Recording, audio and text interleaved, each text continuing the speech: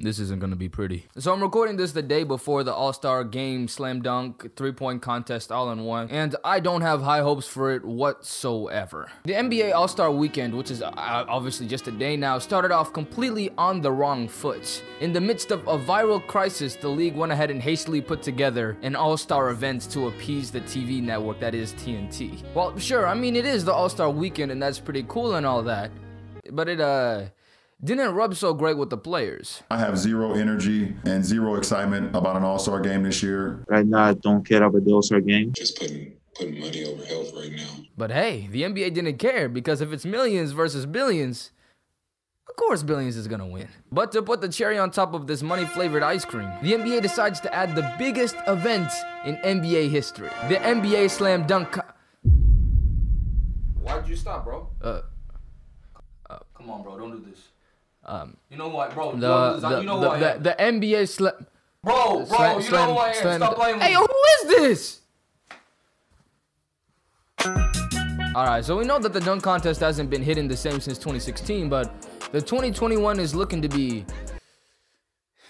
yikes. In the spirit, I suppose, of a majority of the players in the National Basketball Association, people just didn't want to come. So while the NBA dunk contest has definitely had some, this just takes it to a whole nother level. First off, we have Anthony Simons, a guard for the Portland Trail Blazers that I only remember for being drafted at like 18 or 19 years old. And in the articles that I found talking about the dunk contest, there was one of them that said that the main asset that Simons had for the dunk contest was being teammates with Dame and Derrick Jones Jr.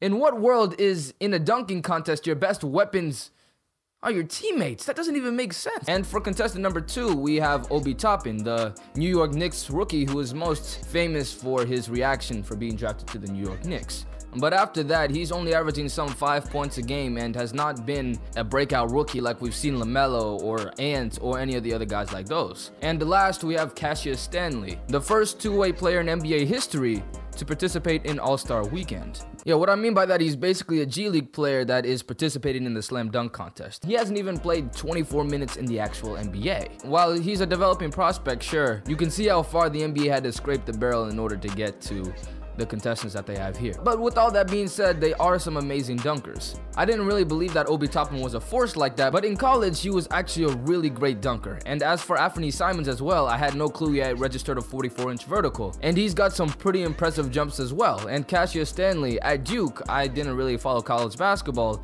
he had some pretty great dunks there as well. But at the same time, all of these players that are in the NBA Slam Dunk contest have never performed amazing dunks in an NBA game. They were all selected off of dunks that they either did in college or the G League or whatever else, which is concerning, because how do you build hype for that? While the contestants have all said that it's an honor to participate in the Slam Dunk contest, I feel like the league is doing them dirty. Never before I think that I've seen such a big event whittled down to a halftime performance. That's right, they're performing the NBA Slam Dunk contest at halftime. What does that even mean? Not only that, but the contestants were notified 8 days before the contest actually began. At the end of February, they're told out of the blue, hey, you're participating in the All-Star Dunk contest. Have something ready.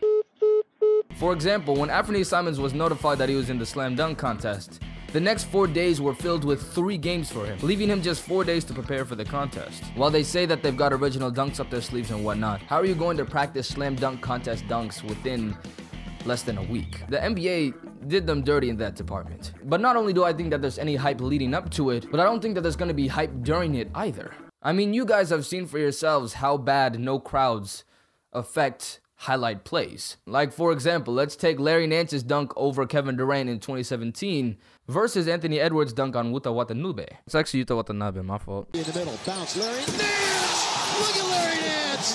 Throw that baby down! Ooh, they were lucky that wasn't turned over. Anthony Edwards, that time he does finish.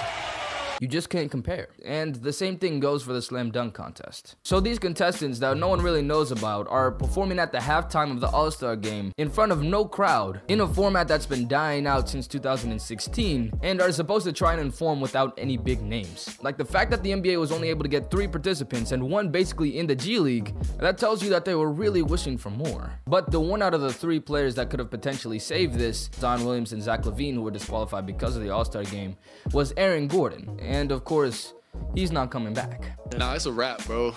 It's a wrap. I feel like I should have 2 trophies. Yeah, I feel sorry for these contestants because they're probably going to be the harbingers of the worst slam dunk contest of all time. I hope it's not so, but they've got the odds stacked against them. The circumstances surrounding this dunk contest are the worst ever. I wouldn't be surprised at all if this carries on to the actual contest. If you're watching this, it's probably already done and everything. Was I right or wrong? Let me know. Probably wrong. Hopefully I'm wrong. But no matter what happens, this year is going to be the year that the NBA Slam Dunk Contest goes from the most hyped event in all of the All-Star festivities to a glorified halftime performance. Sheesh. Thanks for watching.